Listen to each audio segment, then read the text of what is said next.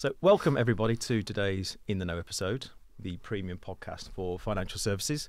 Today I am delighted to be talking to John White, who is the Managing Director of Hurst Point. So welcome, John. Good to see you today. Right. I've got quite a few topics that I want to go through today, but let's start off quite lightly. And for the people that don't know you, Right. could you just give a bit of background information on yourself and your career to date? Yeah, sure. I always hate this question because I have to confess to the fact that this is my 37th year in the financial planning sector or wealth management sector overall. So yeah, it's just been a long career so far.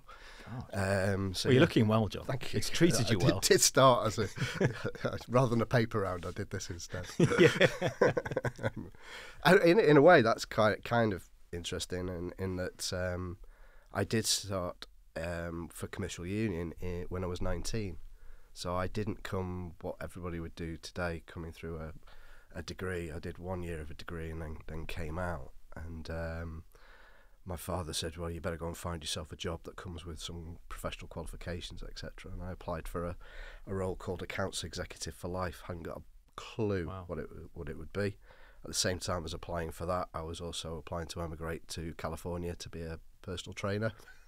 Which in those days was quite a rare thing. Yeah. Because this is like mid-80s. You were ahead of the time. Yeah. I was ahead of time at that point, but I was following in Arnie's footsteps. But anyway, as my wife would say, I made the right decision because I joined commercial union and I met her there as well. So I daren't say that actually I made the wrong career move and should have gone off to the sun. But yeah. But I think the importance of it is I think so many people in our sector fall into working in financial services. It's not a vocation. It's not like becoming a doctor or a dentist. That has to be a vocation.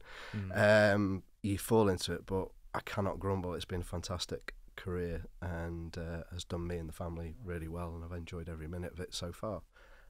So that's kind of how I fell into it. Broker consultant for commercial union and NPI, both insurance companies that no longer exist. Yeah. Obviously commercial union's in Aviva, and I was trying to think where NPI is and I cannot think of it. I think probably Australia Mutual or something like that. Somebody will be on there going, it's this, it's that. Yeah. Then in the early 90s became an IFA, and with all my qualifications, got my chartered qualifications then as well. In those days you were chartered through the CII directly as opposed to anything else, but yeah, so that's how I satisfied my dad in the end of getting the professional qualifications, even though we didn't know what we were going to do. Became an IFA, and then basically the career's kind of moved on from there from being with small firms to accountancy practice firms, running financial planning firms of accountancy practices for about 20 years. I make it sound like there was multiples. Technically it was all one role, but they got bought and morphed into different things during that period. The final time we sold to Towery at the time, and then I became a consultant for a little while doing some work for different people, and then went to Gallagher's to run their wealth management side and to be a chief operating officer, which anybody who knows me knows that's quite a weird title for me to have, but typical Americans, you have to have a C-suite in your title to be on the top one, and that was the only one that was available. And after Gallagher's, went to Sanlam for 4 or 5 years, and then 2 years ago joined Hurst Point. So I'm a director of Hurst Point. I'm the MD of Argentis, but no doubt we'll talk about how Hurst Point works and all the rest of it after. But let's not take somebody else's job off on your intro. But that's my career from that viewpoint in a very brief snapshot. But it's gone from definite practicing IFA planner to running teams of people, to running the businesses, to acquiring businesses, etc. So probably the full gambit in quite a lot of different scenarios. So you've seen a lot, and you've seen a lot of changes over the past 37 years, but no regrets. Well, so occasionally, but no regret on the career choice. Good. I want to jump into culture, if I can, because I think it's very topical at the moment in terms of when you're attracting staff, when you're retaining staff, and I think ultimately, from your perspective as well, when you're trying to perhaps acquire businesses, culture's a is a key thing. But in your own sort of way, what does culture mean to you? Yeah, it's really difficult because it is kind of the trendy thing of the moment, isn't it, to talk about culture. And you're right to say, what does it mean to individuals? So there is the standard answer, isn't there? You know, we've all got AI capabilities now, and if you do ChatGPT, it'll give you a nice kind of 8 different things that culture is, you know, whether it be collaboration, whether it's professional skills, whether it's empowering people, whatever, you know, on all the kind of remit list that it would give you, all of which are all very valid and are all kind of the kind of regulatory answer that they want to see in businesses, and important to our business and every other business from that viewpoint. But actually then we're all different at the same time. So, you know, for me, when I think about where have I worked that I've been the happiest, where I think I've made the biggest difference from a viewpoint of that cultural piece and everybody being kind of bought into the idea of things, then it has been producing a financial community. So the community of the advisors, the operations, the team, the management team that you're running, all being bought into what it is that you're trying to do and trying to be, and you know that collaboration of that team for the common goal is absolutely, you know, vital. And I suppose the number one goal of all that has always got to be, if you're working in a financial planning business, then surely that's got to be, you know, for the goals and aspirations of the client. And if that is what you're all aiming to, you are going to be in a business that is going to be culturally sound, is going to be successful, and people are going to be happy to work in it. That sounds really easy, doesn't it? Yeah, it doesn't happen very often. Yeah, and I think that the next question really that springs to mind is, how do you go about building that, especially currently where you are acquiring businesses which will have their own set of beliefs and values, etc. So it's almost, is there a playbook to go and build that culture? I don't think anybody's cracked that playbook for the larger IFA or wealth management, you know, financial services, national type of business, whether they're a consolidator or whatever kind of background they've come. I don't think anybody's cracked it because it is difficult. It is difficult to. Well, let's talk about where it's not that it's never easy in any organisation, but it's a lot easier if you are a 2, 3, 4, 5 person firm that's come together for common reasons and common goals, and everything is together. You're together every day. You're kind of sharing things every day. As soon as you start to expand into multi-offices, multi-places, more of a national thing, coming from different DNAs of the past, then that's what makes that quite difficult. So you do have to go to the ChatGPT type answer of culture and try and template it and produce a playbook. And that will get you so far. Yeah. But what you have to try and do is you have to get your immediate management team to be completely aligned on the fact that you're trying to do it together. So if you can get the 10 people around you sharing your ideals and your goals, and they can then get the 10 people that they look after to share the same goals, you know, with in their own individual way. But it doesn't happen overnight, and so many things change in the current market so quickly that there's quite often not time to embed it. I think also that's why I think the best cultural businesses, if that's a phrase, that I've ever worked in have been the accountancy practices, because they come from a DNA that's been there all the time. You know, they grow, and they can buy a small practice every now and then, or inherit a small practice. But in the main, they were set up by some founding fathers or founding partners originally, and that's built up in a DNA fashion. As new people come through, and they come into that training qualification stage, and they come through the ranks, and then they become, you know, associates and seniors, or, you know, and associate directors, partners type thing. And so by the time they're getting to those positions and owning the relationship with the client, they've been in that practice for a long time. It's a heritage. It's a heritage thing.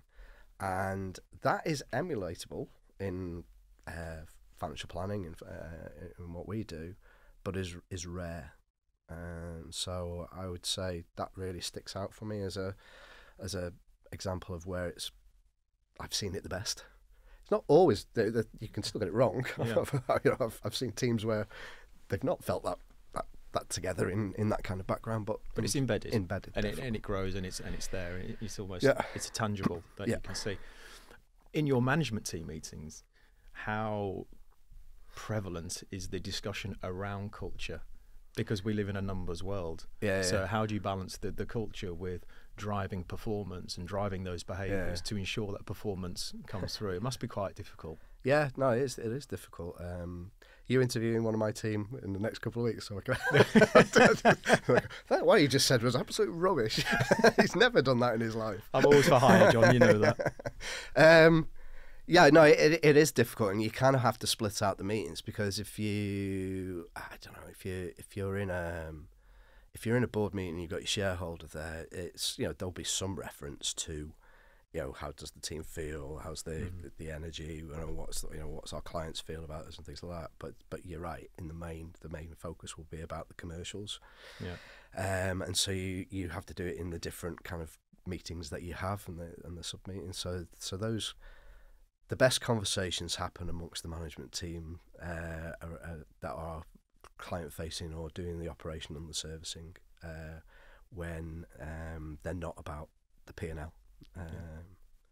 Okay, you have to make the time. You can't avoid the P&L conversations. They're always going to be there, depending on it's a fact of life. It's a fact of life, but you have to make time for the conversations that are client-focused. And people will say, "Oh, we have a client-focused group, or we have client committees now." And there's obviously a major change towards how people deal with these things, particularly following Consumer Duty. But they need to be genuine. They need to not just be there to tick a box from what they think the regulators asked them for, because they will have much better businesses and enjoy their roles much better if they are genuinely talking about the things that will make a difference. I'll come on to clients later on, and that sort of the way that the industry's changed itself over the last few years. But the question I guess I'm going to ask you now is about leadership then. So if you're saying that the way that you've done it is to get those people around a table, to get them to believe, in you and what you stand for and what you're trying to do. So in your experience and from what you know, what makes a good leader? Yeah, okay. So just for that, that's what I was trying to do, Joe. Have I been successful every time? No, okay. And I suppose my cheeky answer on what makes a good leader is, if you looked at my career, looked at everything that I've done wrong through the years, and you didn't make those mistakes, you'd probably have a successful leader. I get that. Yeah. And there's a serious point behind that you learn more from your mistakes. I know it's an old adage and people always say it, but I genuinely think you do learn for when you get it wrong.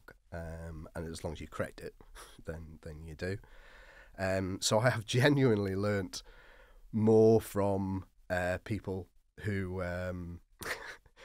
when they've got it wrong and watched that and thought, I mustn't make that mistake, than right. But good leaders are people who can inspire you to make the right decision, to in what their aim is, their goal is, to what they're trying to grow. And if you can buy into that, and it's something that you think is also a good thing and you want to be part of, then you will work for that person and you'll do the extra mile, or whatever phrase you want to use, to achieve that with them. Would you say you are a leader? Would you classify yourself as a leader? Because you mentioned earlier on about having a job title in the US, and the people that know you probably wouldn't have thought of you in that job title. So would you say that you can see yourself as a leader? Yeah, absolutely. I would. The job title was more the operations part of it than the chief part of it. The detail bit. Yeah. So vision's good. I could still inspire. I'd like to think an operation team to actually do the right thing. But could I go in there and do their job for a day? Probably not. Not going to fit the job. So that's the difference. Absolutely, I would describe myself as a leader. I think people in the main, there'll be loads of people on this going, "Oh, I didn't like him." You'll get the comments. But But I think there's more that do, or would say that they enjoyed their time. But you can't please everyone. Can you? And I think that's the other important part is a leader's got to be content that they are going to make decisions that somebody's not going to like. But can you hold your head up and say, I've explained why that decision's been made, or I believed in that decision for the right reasons, and it wasn't for selfish reasons, it was for the good of the team, the business that you're trying to lead. That's really important. It's really important to me. That's the integrity of a leader from that viewpoint, that they haven't just selfishly gone and done what they wanted to do for their own benefit. It was done for the benefit of the business and the clients of that business, and that doesn't always happen. So that to me would be a kind of key aspect of what a leader should be and be about. And what would you say has been your biggest challenge then? So 37 years. All right, let's not home in too much you've on seen that. We can edit that bit out of the way. So you've been in the industry a while. Yeah. So what would you say has been the biggest challenge, it's really pushed you? Right. Okay. There have been a number. And they differ. So they could be that you're joining a business that isn't financially sound at that point, or I've worked in a couple of businesses where I've been brought in to deal with regulatory issues. So they could be, the old adage of being in the rooms when they were in Canary Wharf, the regulator, and you get put into the room with no windows, a bit like this studio actually, which is an old adage of not being in a great place. But so the challenge of fixing businesses, whether it's fixing it because its advice structure is not quite right, or because it's financially not kind of doing what it should be doing, or the cultural piece is wrong and things like that. They are all challenges and all quite demanding and all take time. So, if you're going on the challenges of regulatory bits, I'd say that actually from start to finish of one particular role, to start that, it was 18 months, and it was a retraining of advisors, it was a redoing of processes, it was bringing in consultants, it was getting the board on board with the fact of the changes and the investment that was going to have to be made. It was keeping the regulator up to date with the changes you're going to make. All of those are massively big challenges and stressful situations. But actually, out of the back of that, the best team I ever had working for me, and the best people, and they've all gone on to be really successful in other areas on what they do, was that team that I had at that point. And I will be forever grateful for those people, for that.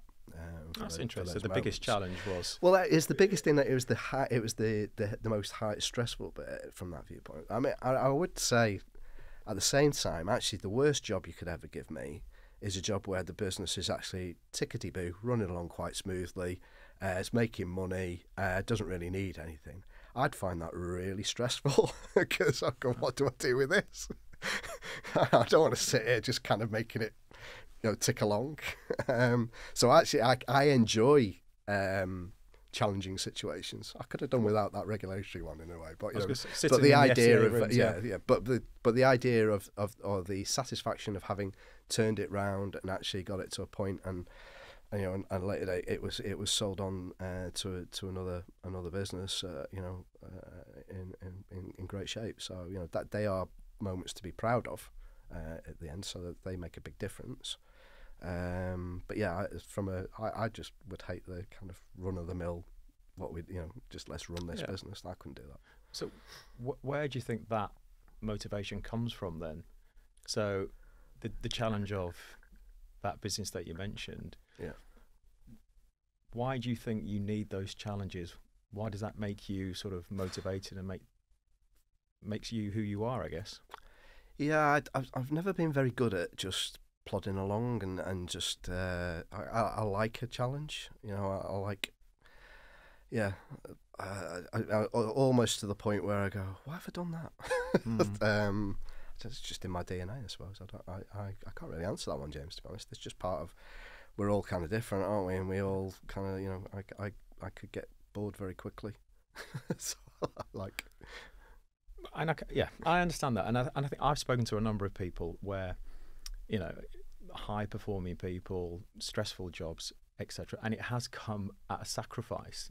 Is there instances in your life that you look back on and think, maybe work was too much of a priority back then, maybe I was too focused, or did you manage to get that balance right between your professional life and your personal life? It's like confession time. It is, isn't it? Let's get emotional now, John. Let's go. Oh yeah, I'm not really good at emotion, but anyway. No, I didn't get it right, I'm afraid. I didn't get it horribly wrong. I'm on my 35th year of marriage, so I definitely haven't got it wrong. We still talk. On text. We still sit on the settee together, same settee.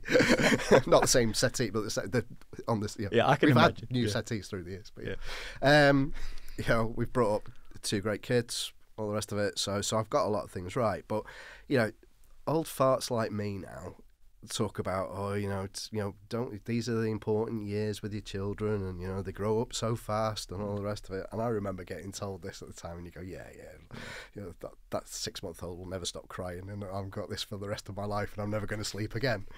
And then suddenly they're 29 and 32. You go, oops, what happened there?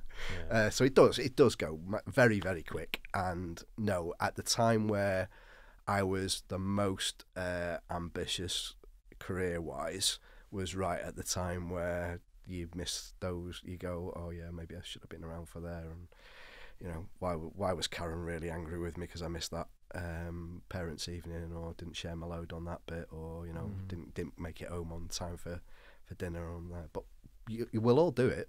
You know, anybody in a role that's client facing as well is always going to have that push pull. I do think the current generation of people coming through are more savvy to this, and maybe without realising it, that's what the work-life balance is really about. It's about learning from my generations of where we weren't great, as we learnt from our previous generations who were really, really bad at it.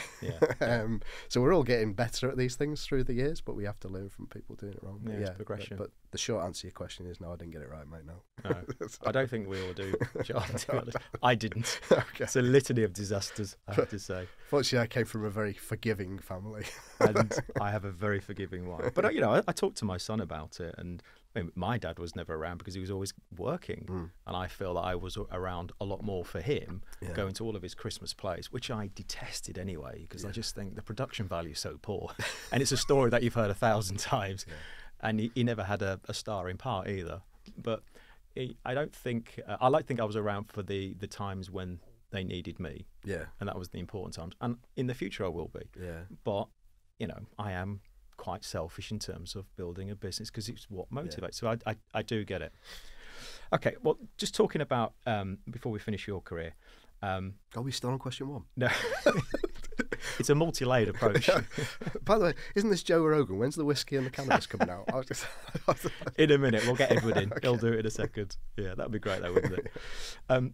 Just on this, so who's been your biggest inspiration in your career?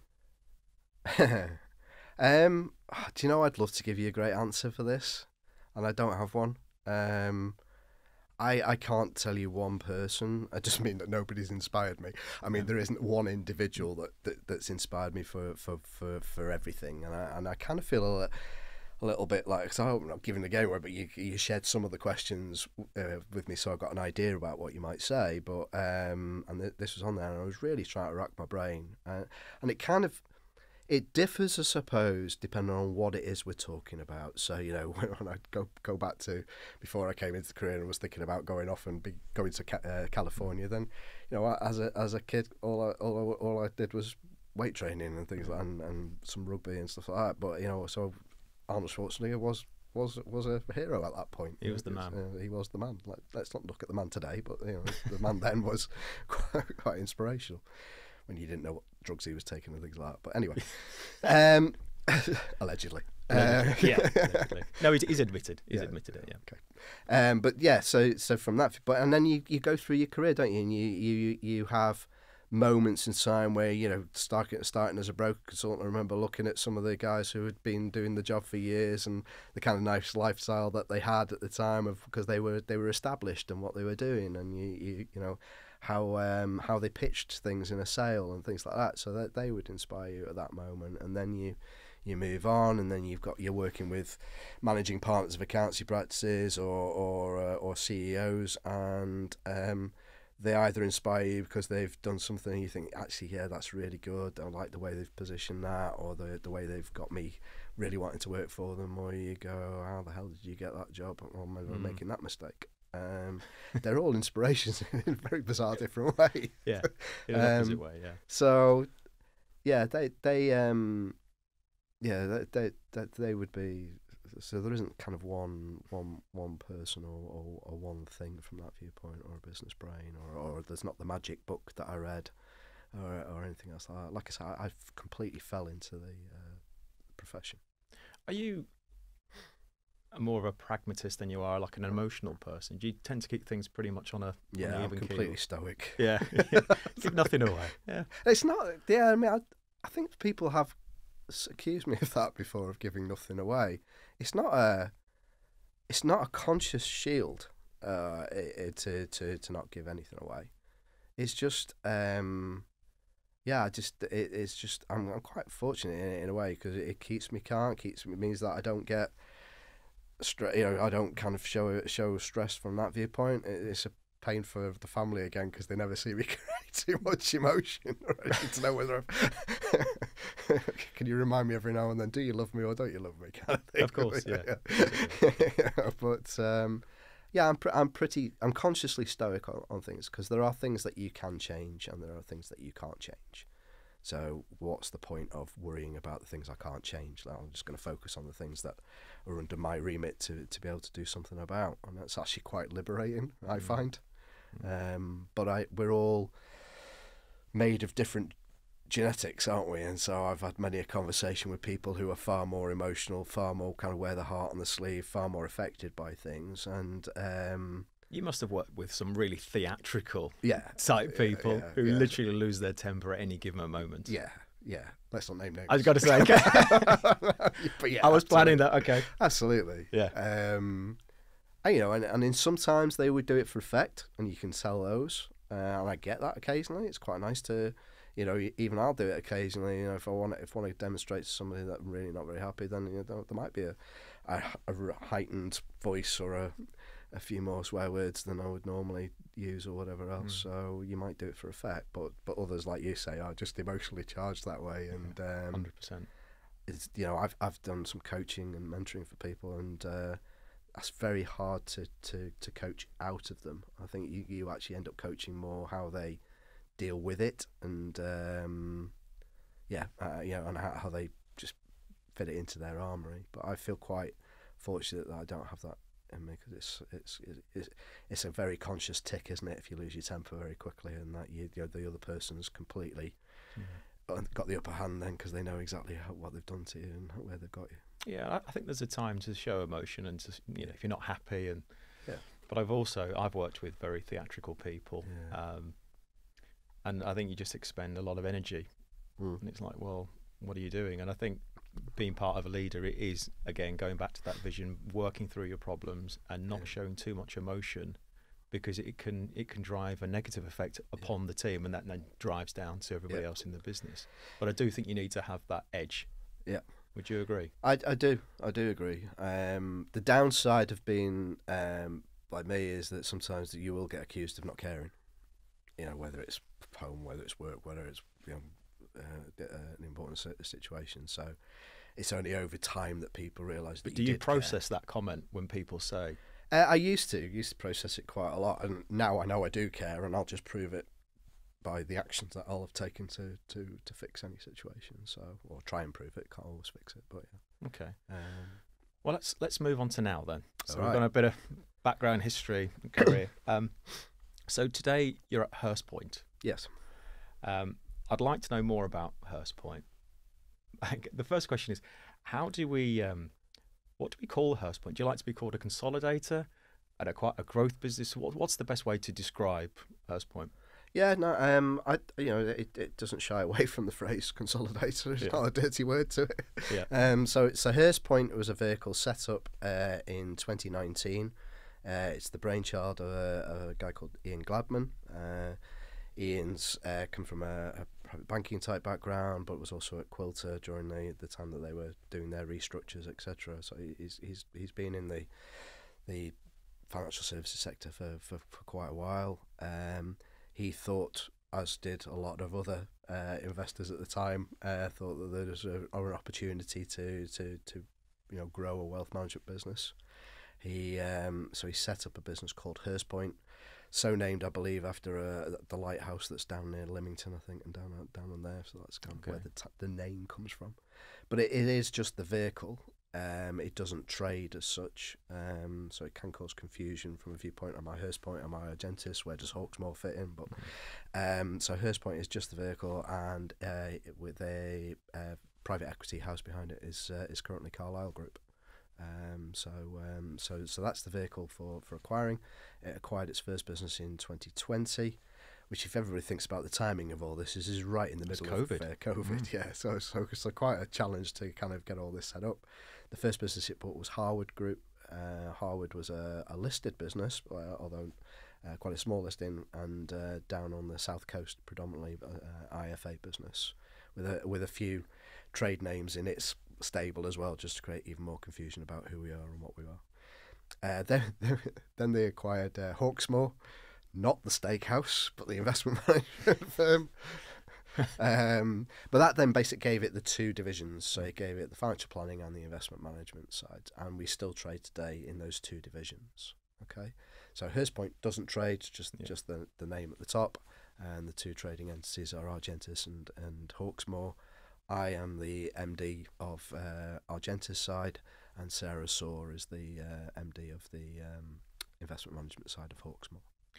What's it like working for a firm which is ultimately backed by PE? Because you've worked with accountancy firms, you've worked with national advisory businesses. What would you say are the differences working with a PE firm? Right. Remember, this is still my job. Yeah. so come ask me in a few years' time. Yeah. No, I'll check it. You are right, and I think I intimated at the start. I've worked in some very different environments. 20 years in accountancy type of environments.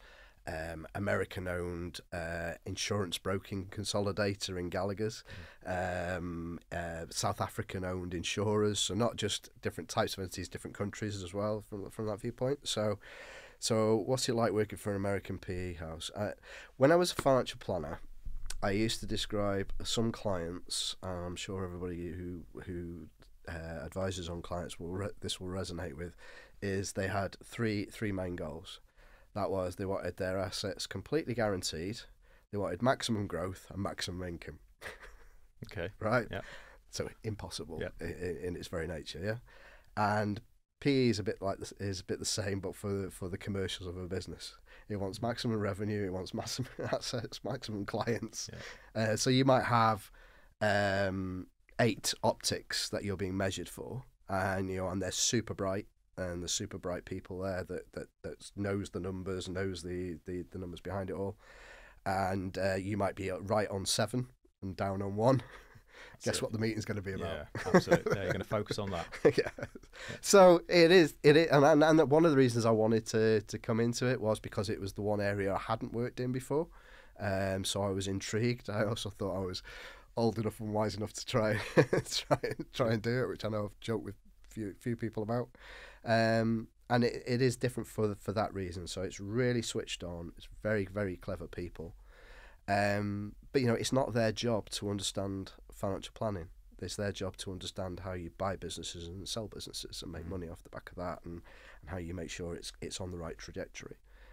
So they need people like me and my teams who understand financial planning to run financial planning businesses. They are very client focused. The clients are their investors. So we kind of learn how to be more client focused from how they are with their clients. as well. Okay. So because everything is about the investor and the optic of that, which is quite an interesting dynamic that probably people don't think of, because they'll say, oh yeah, private equity is not client focused. Well, it is. It's very, very client focused, but it's the client of the private equity that their main focus is. But as the management team behind that, we can learn. Yeah. So you've actually been able to learn from the PE guys in terms of how they treat their ultimate client. Absolutely. Yeah. And Carlo have been very good from a viewpoint of, it's a massive institutional private equity house, so it's got a lot of resource behind it and a lot of areas that you can really plug into, and it invests in a lot of different businesses that, again, you can have access to understanding how they've done things. But it is what it is. It's there for a reason, and it's driven by that reason, and that's what you are going to be working in and challenged in as part of that management team. And that, so it is different from the others, but in all of these, the interesting bit is, since I worked for a small IFA in the mid-90s, have I worked for a financial planning business that was purely just a financial planning business. So it's always been an accountancy practice or an insurer or a consolidator, a private equity, and so the commonality between all those is that you're owned by people who don't necessarily understand financial planning. Yeah. So my job at a senior level is to set the expectations and be that checker of what somebody might be asking you to do at the owner level, to what is that practical, is that possible, is that something an advisor can do, is that acceptable to the regulator, is that something that a client's going to benefit from, and then throwing it back if it's not. And in a way I think that's quite interesting, because that's the senior management responsibility piece now. That's at my level is what that's about. You should never take on an SMCR level if you are not happy to challenge back to your owner that you think there's going to be a wrong decision or whatever, and that can come in any of these businesses. And has Consumer Duty made that happen more so now, in terms of what the outcomes, what the regulator may or may not be looking for? Not so far, no. I wouldn't say so. I'm quite positive about Consumer Duty, just for the record. Not because I think a regulator might be on the call. Genuinely, I think there's been two pieces of legislation, regulation, whatever you want to call it, in my lifetime that have made a material difference positively to financial planning and the commerciality of it being sound to be a financial planner. RDR was one. And I think a lot of firms are still in existence today, and firms that were successful when they were in existence and are probably now swallowed into other firms. They dealt with RDR pre-RDR and made the switches, made the changes to more fee-orientated businesses in that.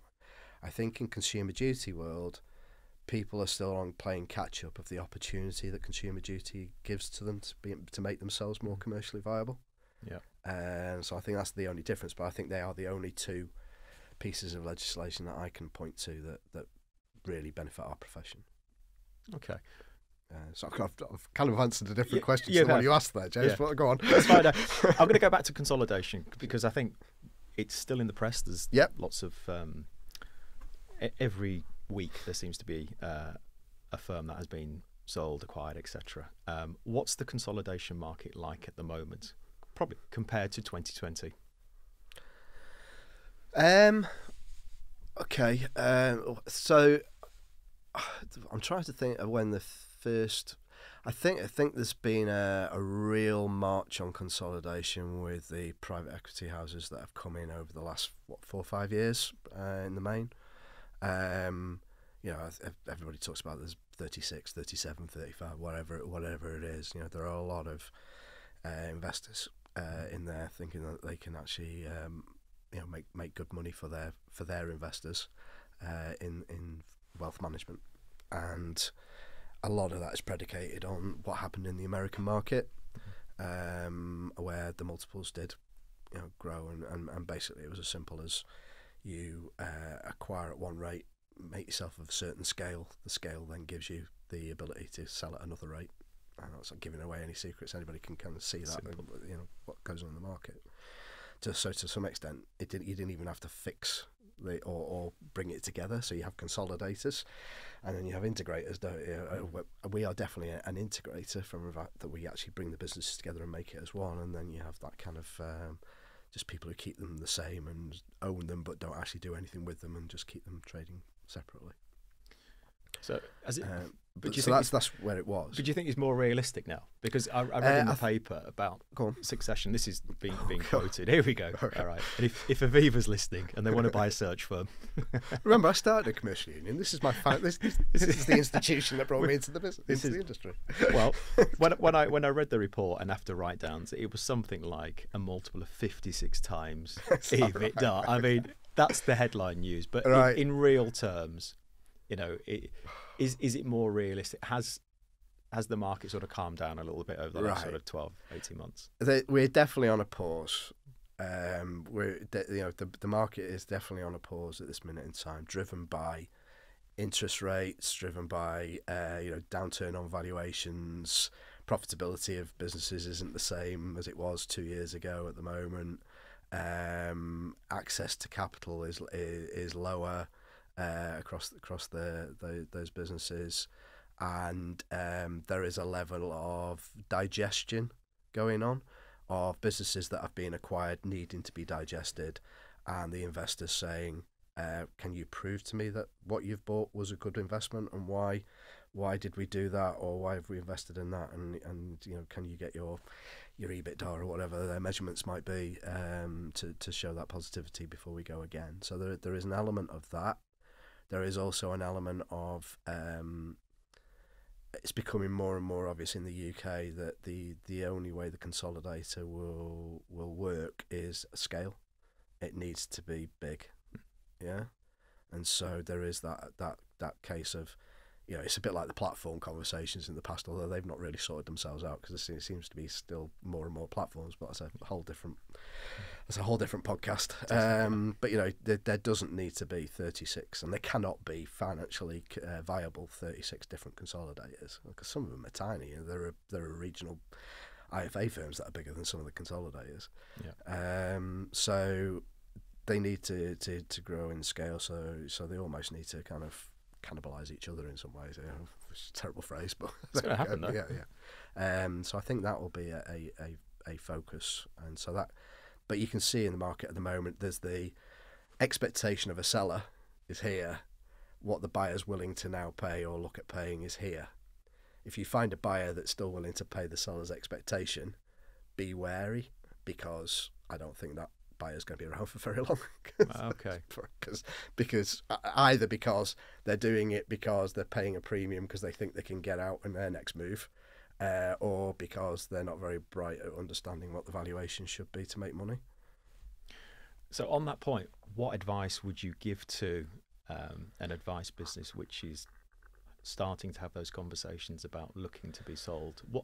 Because it's I don't think these acquisitions are easy, and there's a lot of emotion as well, and you are dealing with entrepreneurs, mainly, and business owners, and I think it's their baby, and they've taken the risk. So what advice would you give to those people who are just starting that journey of thinking about exit?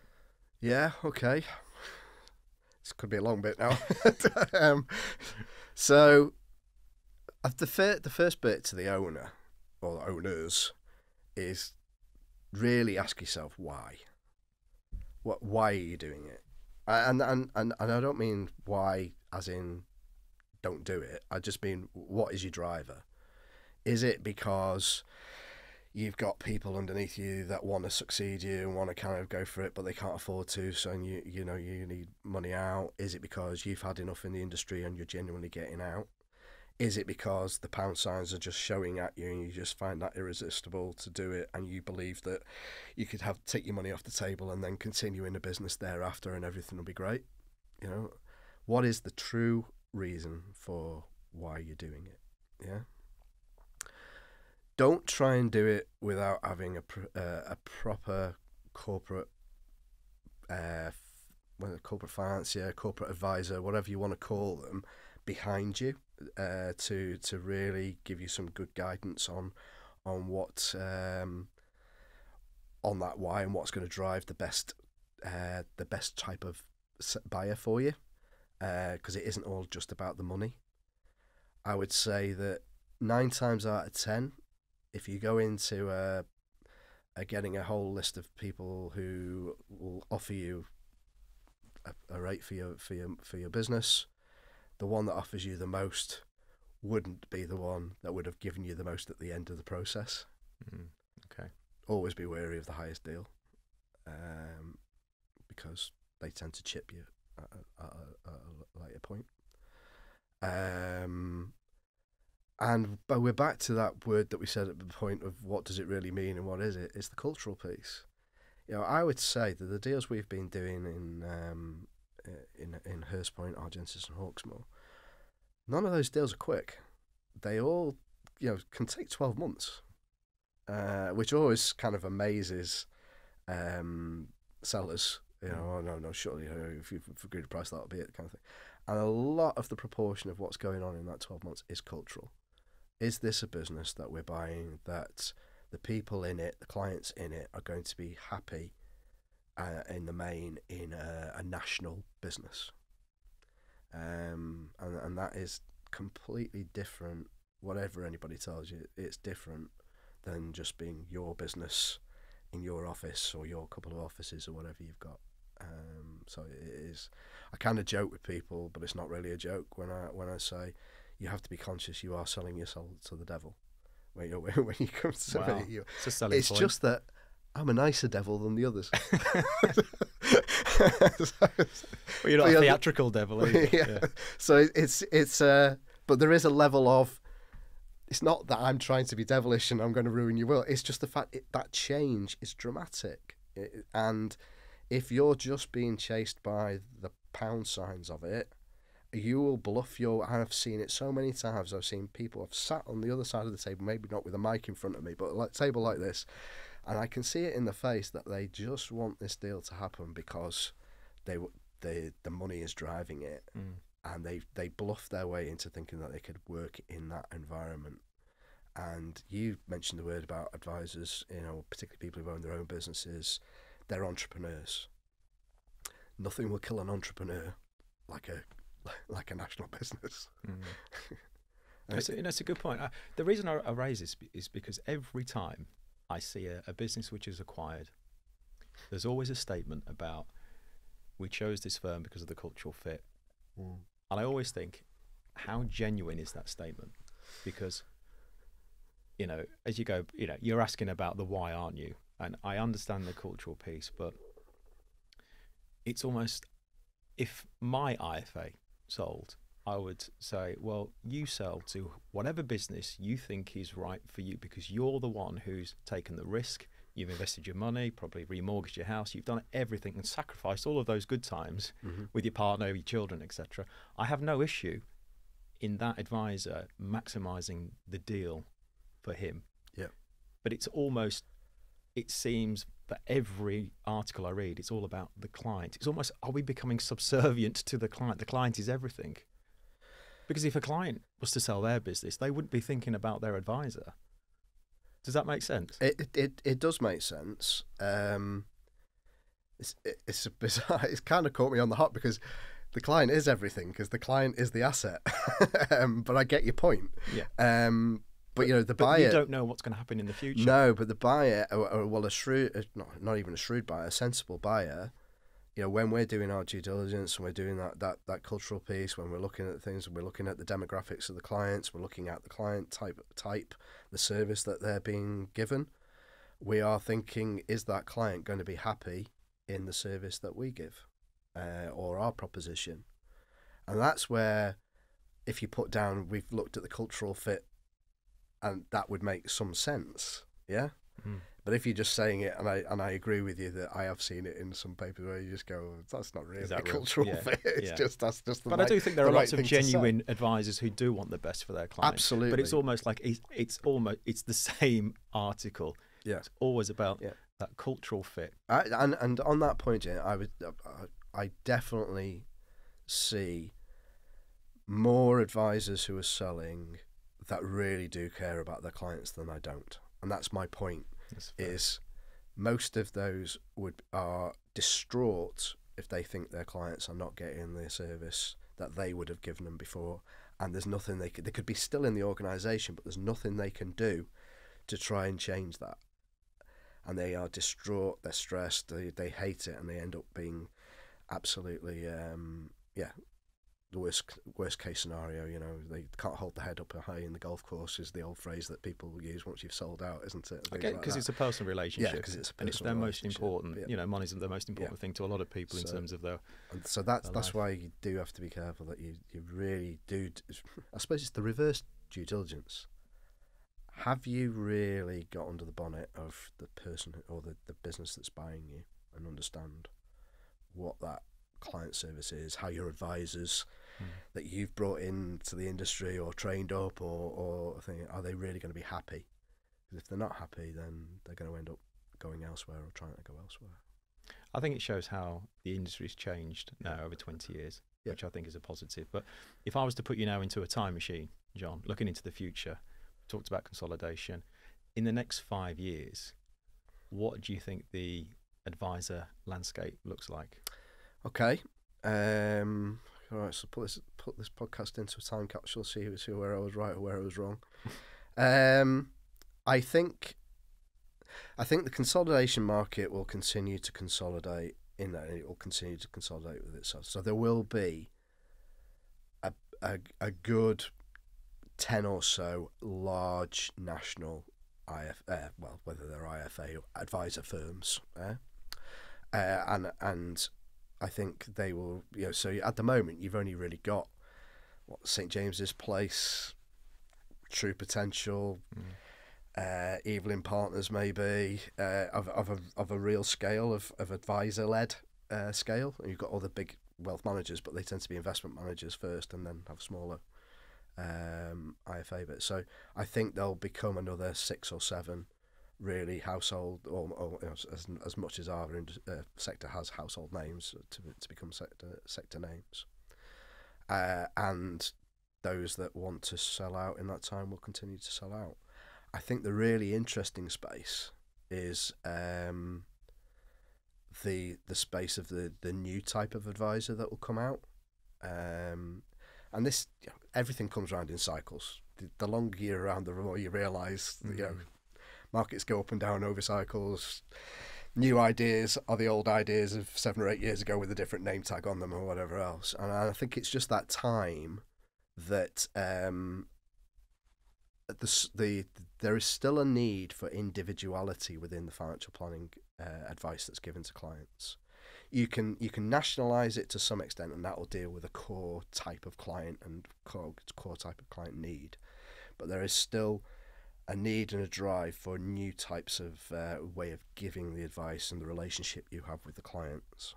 And the more businesses that get swallowed into the type of business that I run, then that leaves a gap for those kind of clients and the advisors and planners that like to give that type of advice.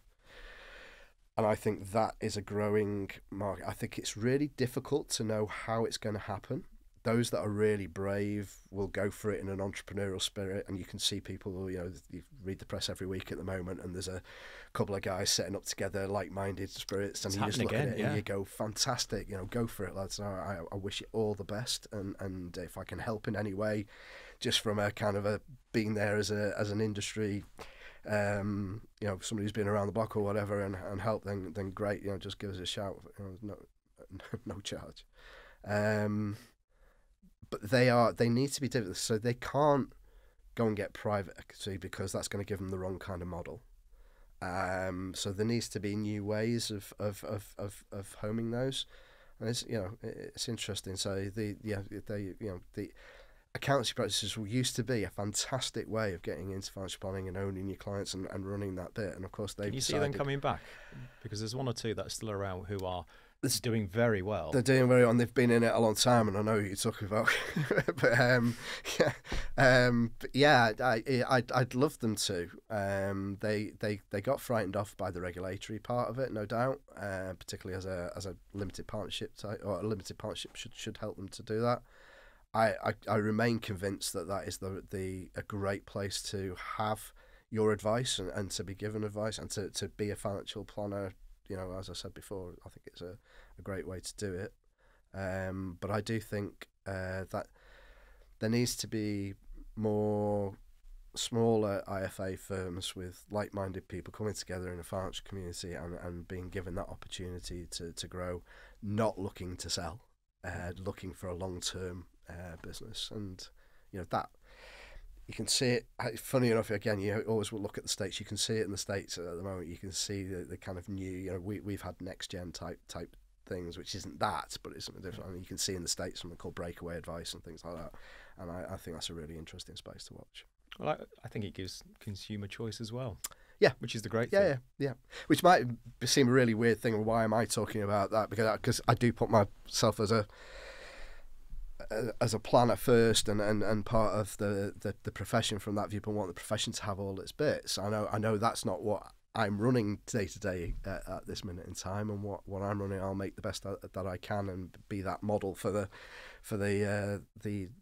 general advisor, but for the general advisor and the general client.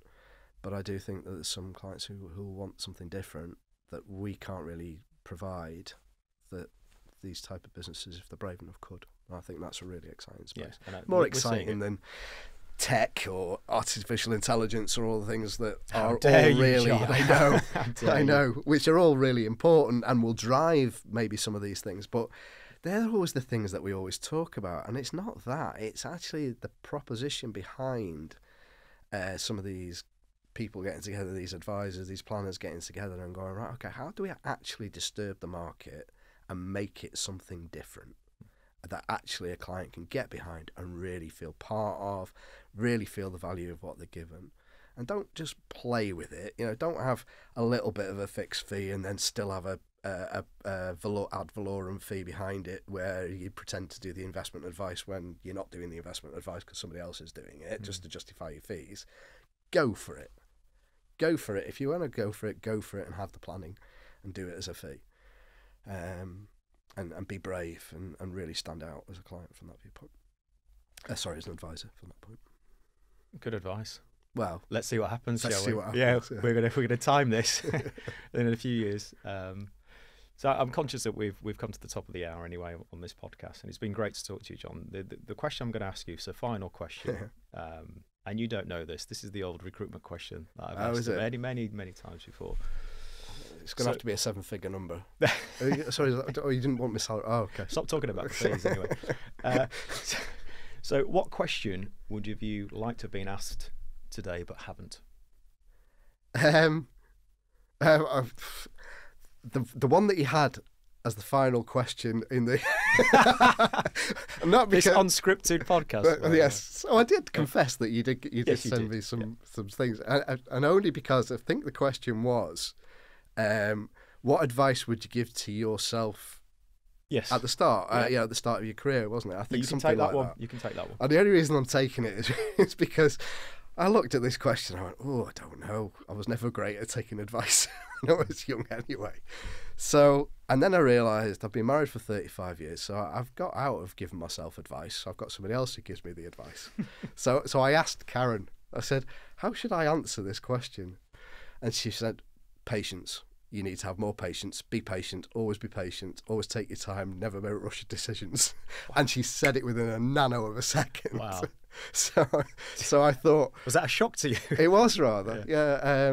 But I thought, oh yeah, she's right. And I've been thinking about it, on the car journey up here this morning and things like that. So yeah, I thought that was so. That was patience then. Yeah. So, and I know what she was getting at. It's I was always in a hurry you know, going back to your point, you know, did I spend enough time with the family and things like that? The other kind of flatulation thing for me is I was always too much in a hurry to get to the next bit, next stage. What am I doing next? What's the next stage of the career? You know, made partner. Okay, I've made partner. What do I do now? You know, all of those kind of things. Can you see yourself retiring ever? Oh God! I was gonna say, what would you do? See, I don't think Karen will ever listen to this, but I think I've been saying. I'll send it to her. Retiring, yes, as in not working a 5-day a week or 6-day, whatever, you know, full-time role. Never not doing stuff in the profession or playing a part. No, I can't. And interesting, it wasn't really an inspiring. You asked me a question of who's inspired me. It's a slightly different point, but there have always been people in my career, in my times, who have inspired and helped people of my generation. And I suppose I'm realising it's kind of my time to, and the people around me to give back. So people like, no longer with us, and I didn't know him very well, unfortunately. I wish I had known him a lot better. But people like Paul Bradshaw, who helped Dave Ferguson on Nucleus and various other things. There's Peter Mann. There's a whole kind of realm of about, you know, and I feel guilty that I should kind of reel off about 6 or 7 different names. But they were people who, whether people knew it or not, somebody who was chair at Sanlam, Angus Samuels, people like that. There's a PY. They Punter Southall, sorry. They really spent time with people who had ideas and wanted to do something different. You know, not only did they spend time, they actually invested in their both time and money sometimes to help people out like that. And I think we need, at my generation, if for a different bit of my stages, we need to be kind of doing that back to this generation, and saying, right, okay, what do you need? What support do you need? How can we help? And I think, and so answering your question, I could get really excited about that in the future of trying to do that kind of thing. Great time. So yeah, no, Karen, no, fortunately I won't be at home every day. And she'd probably be secretly very happy about that. COVID was great for that, wasn't it, for everybody? Yeah. 6 months at home and you go, yeah, time for you to get back at work, John. I learned quite quickly not to be at home. All right. I think that's a really good way to end the podcast, John. It's been a delight and a pleasure to talk to you today. Thank you. So thanks for the very therapy. Much. That's all right. It's free of charge. John White, thank you very much. Cheers.